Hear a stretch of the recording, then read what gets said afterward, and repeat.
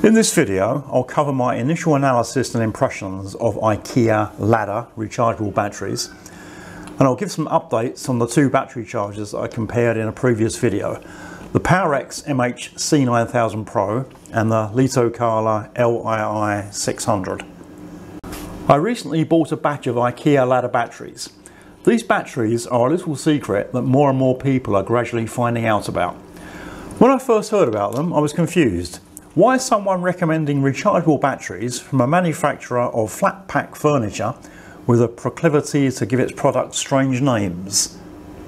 When you do a bit more digging, you find out that there is only one factory in Japan that produces low self-discharge nickel metal hydride batteries, and these are sold under different brand names. Eneloop batteries are excellent, but they're expensive. From what I can ascertain, the IKEA Ladda branded batteries are as good as Eneloop, but they just have a different label and they are significantly cheaper. I've been meaning to get some for a while, but I've only just got around to it. Although not perfect, my initial impressions are very favourable. The first thing I did was to carry out a full discharge and charge to get an indication of the true capacity. This is quite easy. On the LiitoKala, you just press and hold the mode button until it starts flashing, and then you can change the mode: charge, discharge, test, repair, back to charge, discharge. Since buying some decent smart technology battery chargers, I discovered that quite a few batteries I've bought in the past turned out to be fakes. These Sony ones are a complete joke, and these Eneloop ones, they work quite well, but they are fake and they're nothing like the actual rated capacity. I bought the batteries directly from IKEA to ensure they weren't fakes, and this actually saved me money.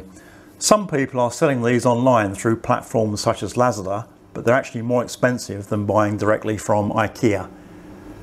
After discharging and then charging, I found that about half of the AA batteries were slightly below the rated 2450 mAh capacity, as were 9 out of 16 of the AAA batteries, which are rated at 750 mAh. In percentage terms of full capacity, the AAA batteries were lower on average than the AA batteries. I'd hoped to be able to buy some 900 mAh AAA batteries, but the only ones available online at IKEA were rated at 750 mAh. Despite this, the Ladda batteries still have more capacity than my best performing Eneloop batteries. I should add that the genuine Eneloop 1900 mAh batteries I own are quite old, and that the Eneloop Pro batteries, these black ones, that are rated at 2550 mAh appear to be fake. Fake electronic goods are a big problem where I live in Thailand, especially if bought online. Furthermore, using my battery chargers, I've been able to claw back some of the lost capacity with the Ladda batteries. I'll talk about that in a minute or so. But now I'll give you a few more updates regarding the chargers. When I made my comparison video between these two chargers, I didn't mention accuracy. The reason for that was because I didn't have any reference sources.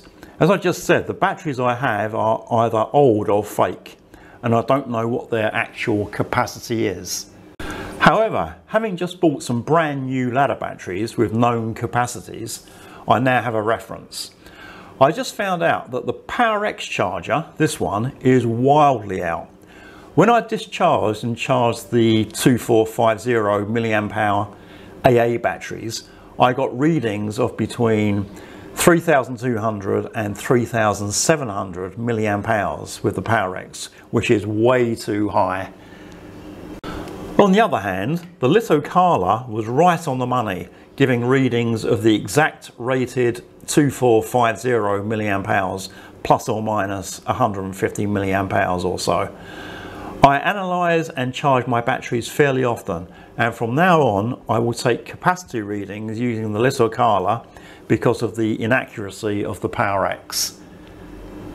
The best performing Ladda AA battery had a capacity of 2587 mAh, and the best performing AAA battery was 825 mAh, which I thought was very impressive and it's quite a bit more than the rated capacity. Most of the batteries that were analysed with a capacity below the official rating were only slightly lower, but one AAA battery was very low. The first thing I did was to discharge the batteries, and most already had quite a lot of charge, therefore the discharge operation took quite a while. With the battery in question, it discharged almost immediately, indicating it was empty, and when I did a charge it would only accept 300 milliamp hours. To try to fix this, I carried out a repair using the break-in mode of the Powerex charger. This was successful and I was able to increase the capacity to over 600 milliamp hours from 300 milliamp hours. All you do is put in the battery and then scroll down to break-in mode, press enter, then you have to put in your battery capacity and then it does it automatically. And as I said previously, the capacity rating is a lot more accurate with the LiitoKala, but some functions work a lot better on the Powerex. For example, the repair function, which is called break-in on this charger, works far more effectively than the repair function on the LiitoKala charger. I've not been able to get the repair mode of the LiitoKala charger to work. To enter that mode, just press down the mode button again and then press to go through the various modes into repair. In order to repair, it discharges and charges the battery several times automatically, but every time I use this function it just stops working. It goes through the discharge cycle so that the capacity of the battery is 0%, and then it just stops instead of switching back into a charge cycle. I've read on some online forums other people have had exactly the same problem. I've tried several times and I just can't get it to work. The repair function on the Powerex charger, referred to as break-in mode, is excellent. Not only does it work, but it uses a very low charge current of just 1/10 of the battery capacity. If your battery is rated at 700 milliamp hours, as these IKEA AAA batteries are, it uses a charge current of just 70 milliamps. And a low charge and discharge current seems much more effective when doing a repair. Even if the LiitoKala repair mode worked, which it doesn't, the lowest charge current is 250 milliamps and it needs to be lower to be more effective. The only problem with the Powerex charger when doing a repair is time. Due to the very low charge current, it takes a very long time and a repair takes 2 days or more. The process I've been using to increase battery capacity takes a very long time. I've been using break-in mode with the Powerex charger because it works very well, but because of the inaccurate reading on the Powerex, I then do a discharge and charge with the LiitoKala to get a more accurate reading. The repair process isn't always successful, and sometimes the capacity of the batteries actually decreases slightly. However, most of the time there's an increase in capacity, and repeating the process again sometimes results in further increases.